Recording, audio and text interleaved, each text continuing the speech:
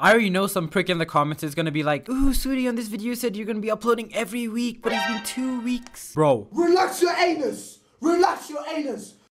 I was hella busy with school, plus Roblox shut down for like ages, so I could barely get any work done. Also, by the way, it was my birthday a few days ago, so if you could sub real quick, that would be the best birthday present I could ever ask for. So yeah. Also, this is an important announcement. Ethiopia, the country I live in, has just declared that it is in a state of emergency right now because of the internal conflict that's been going on. So if I don't upload or don't respond to comments, you guys will know why. I might be dead. Anyways, this week I wanted to work on bug fixes and adding mobile compatibility because why not? I wanted to make a to-do list, and I first made a really scuffed to-do list on sticky notes and it looked really shitty, but then I ended up using the sponsor of this video, Trello.com. I'm just kidding, I'm not sponsored by them, but like, hey yo, if any Trello employees are watching this video, you know, I wouldn't mind being sponsored by you guys. Well, anyways, I first started off by creating a Roblox game development workspace and made 2 to-do lists, one for bug fixes and one for mobile support. I also created a board full of ideas that you guys gave me, and one of them was Jolly Rancher juice. I'm not even kidding, one of my friends suggested this to me. I'm seriously questioning my choice in friends right now. Anyways, I'll be definitely adding these ideas later on into my game. I don't know about the Jolly Rancher juice though. Weirdo. The first bug that I wanted to fix was the problem where different characters have different speeds. You can see in this clip that when these 2 character models dash, they go different speeds. This happens because I'm here to tell you right now,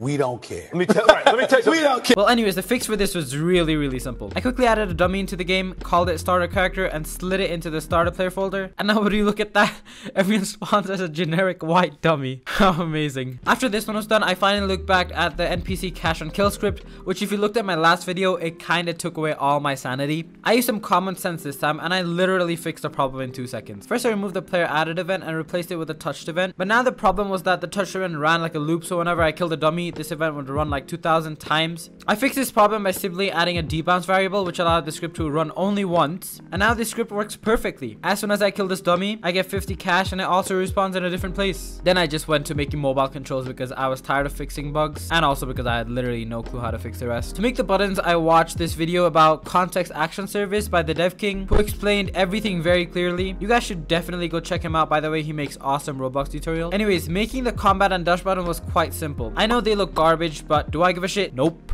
And then came the sprint button. I had to redo the entire sprint system because I just couldn't get the animations to play and stop properly. And as I was stuck, one of my friends told me to use the rubber duck method to fix my problems. If you guys don't know what that is, please just search it up. I'm way too lazy to explain it. So I made a paper crane real quick out of this social studies worksheet because ain't nobody give a fuck about social studies. And the crane looked like its head was banged on the wall, but it's fine. Then I put the crane down and I was like, so hi, Mr. Wait, what did you say your name was again? So basically, my game's kind of fucked and it doesn't work. Yeah.